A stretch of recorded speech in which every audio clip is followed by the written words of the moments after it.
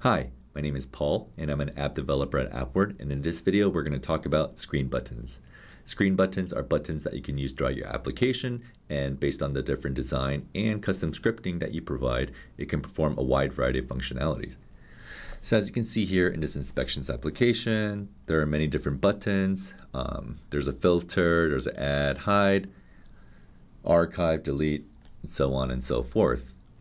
So in order for me to show you how much customization and functionality that a button can have, I provided this pop-up example. So let me open the screen design here, and from the top down to the fourth, we can see the standard button.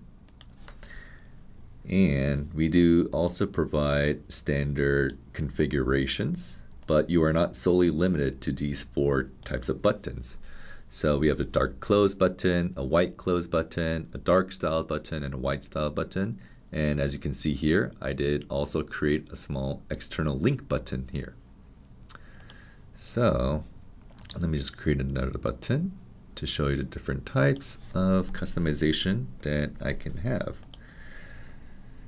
So for here on this name, this is just going to be the naming convention for this specific button. So we'll name it button example. This does not change the name of the button here, but it changes the name of the button right here. So it says button example.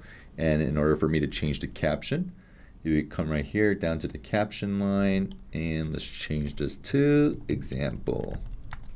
And as you can see, this button name did change to example based on this. Now we're not solely limited to words. As you can see here, let's erase this caption since we're going to use an icon instead. For the width, we'll do like a 20 by 20. We can go down to the image, double click, and a separate pop-up should show. Yes. And let's do a quick pencil.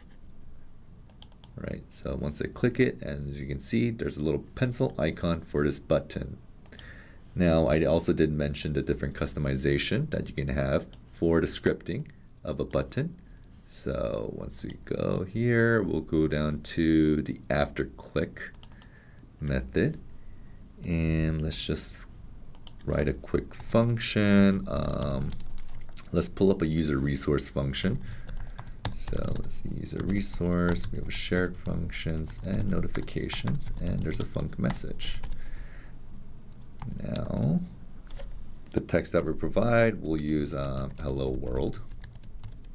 And a caption, this caption is associated with this caption right here. So let's say hello. All right, and we won't have any other listeners or any else of these different options, so we can just leave them all as blank. We can save this, and we'll also save it here just in case. And once I click on this button, we should have hello world with hello as the caption. So thank you for joining us in this video, and we hope to see you soon.